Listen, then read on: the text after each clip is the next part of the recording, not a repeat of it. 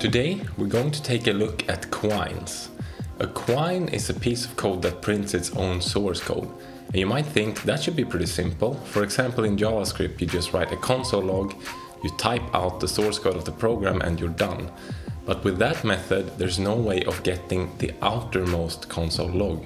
Quines don't really have a real-world utility, but they are a beautiful expression of programming joy. So I would like to create one today. So first let's try something really stupid. So we try to add another console log inside. And as we can see, we have two console logs in the source code, but we can only print inside of that, so there's no way to get to the outer one. So we need to do something smart here. So if we create a function, call it f, and inside that let's do the console log, and then we print the function, and then we call the function.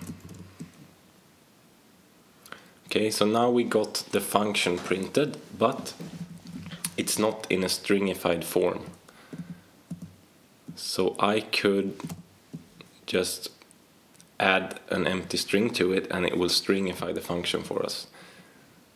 So now we are pretty close, but what we're missing is the call to the function. So let's see if we can add that.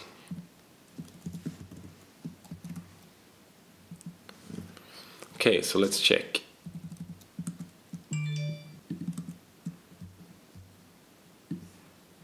There's a semicolon. So I'm just double checking. Yeah, I think we got it. So this is one way of doing it. I don't really like this call immediately after. So I'm going to change that to an immediately invoked function. So now we're declaring the function in parentheses, and then we call the output of those parentheses with these two parentheses. So now we can see that now we're missing the parenthesis that is in front. So that is a little bit nicer to me. Let's see if we can do this with a template literal instead to clean it up more.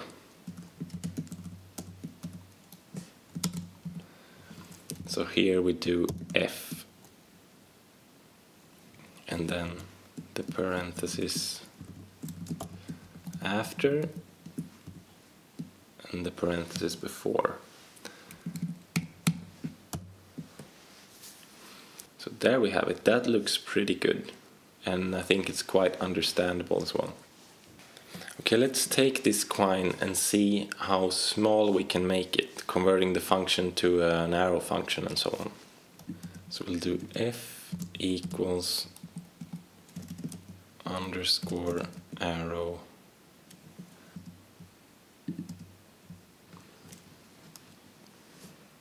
f equals underscore .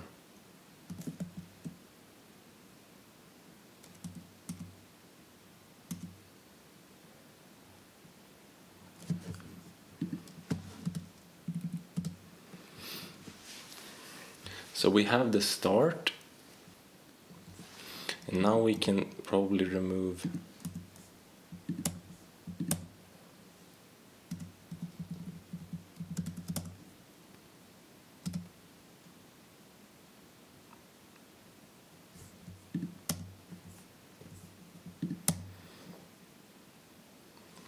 Okay, let's check if it's still valid now. So f equals underscore. So f is the variable, and then this is the input to the arrow function, and then we return immediately console log, and here we create the entire program. So everything looks correct. Backtick parenthesis. Yeah, so this is my favorite one actually, because this one is neat and small. It's not as readable as the other one, I would say, but This is the nicest one. So people have actually gone super crazy with these quines. There's something called the circle of quines, where instead of just printing your own source code, you output code that is executable in another programming language.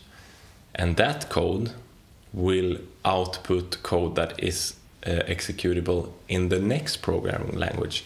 And you keep doing that, going from language to language, until you eventually output the original code that you started with. So you go through all of these languages just to come back to the original source code that you started running. So you could start anywhere on the circle, and if you have all the programming languages installed, you could execute program after program after program until you arrive at the same starting point. So that's just absolutely crazy. And it's only the joy of programming that creates these things. So it's very cool. There's this talk called The Art of Code that I will link in the description. That's where I first heard about quines, and I really recommend you watch it. Also in that talk, he has created his own language based on rock lyrics. And in the end, he writes Fizzbuzz, the Fizzbuzz example, in his programming language. And then he actually plays a song because the programming language is lyrics. The output or the Fizzbuzz program is actually just looks like a rock ballad song. So he plays that song in the end, and I really recommend you watch that. So hopefully you got inspired, maybe you learned something. I'd really appreciate if you liked the video, if you subscribe to the channel, and if you share it with a friend.